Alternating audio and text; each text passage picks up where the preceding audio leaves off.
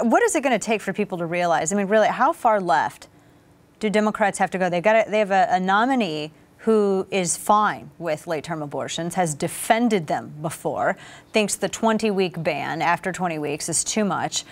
At what point does it end? And people who call themselves Christians, Matt, they realize, okay, this party is standing for things that do not jive with what I'm reading in my Bible here.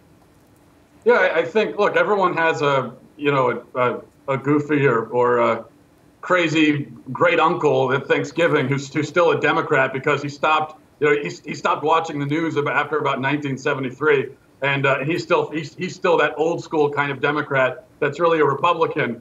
He's a Democrat in the same way that like Jefferson Davis was a Democrat.